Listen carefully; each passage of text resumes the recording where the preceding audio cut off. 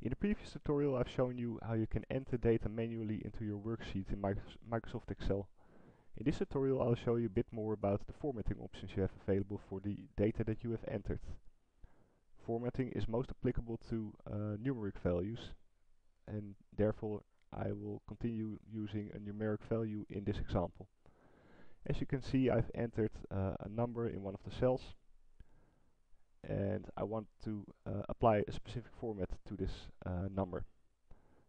As you can see here, by default Microsoft Excel uses the general format, which means that for a number no specific format will be applied.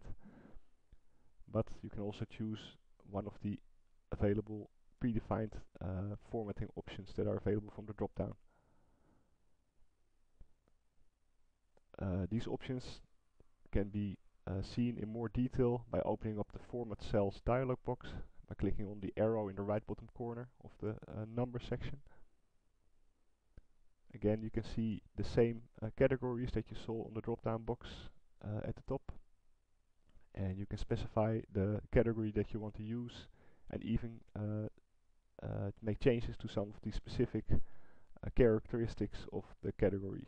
For example, if I would select number, I could make changes to the number of decimal places, and I can indicate whether I want to use a thousand separator or not.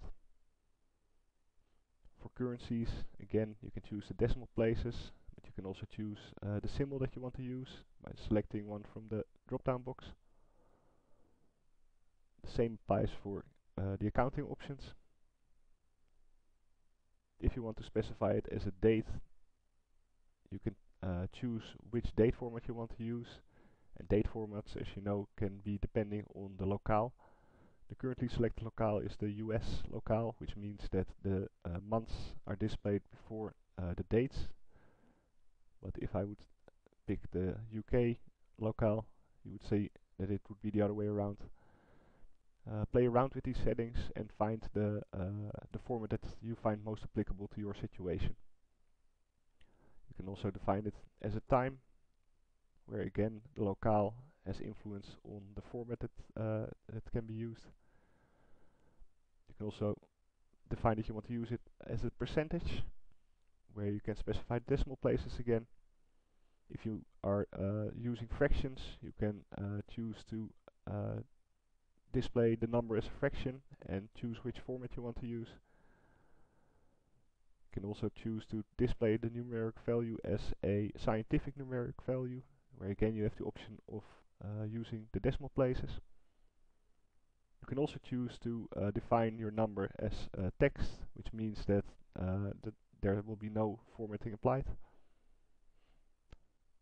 You can also use one of the special categories, which in the UK locale doesn't have any predefined types, but if I would choose the US version, I could choose one of these predefined types, for example zip code or phone number format or social security number format.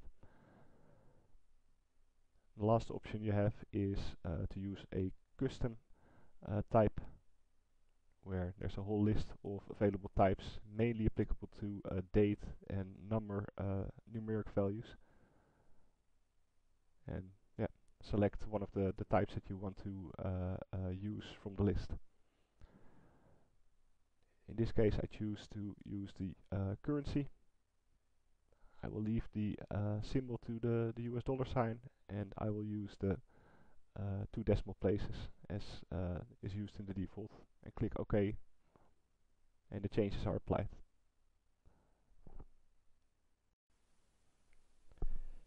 In this tutorial I've shown you how to use the formatting options that you have available when you have entered data into your Microsoft Excel worksheet.